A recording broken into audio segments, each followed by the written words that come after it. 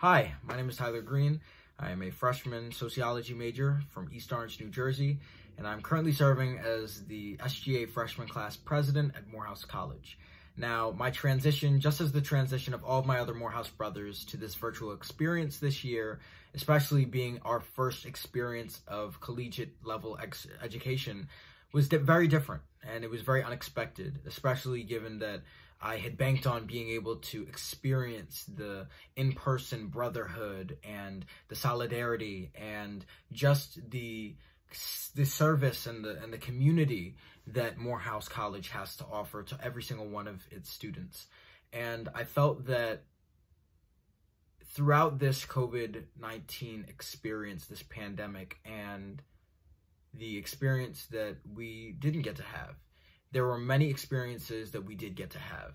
And I felt as though the brotherhood that I wished for when I applied and got accepted to Morehouse College, the service that I wished to engage in, the sense of community, all remained there throughout the freshman orientation meetings, the brotherly bonding late night meetings that would run for several hours, and just FaceTime calls and different connections with my brothers outside of school and also in the classroom.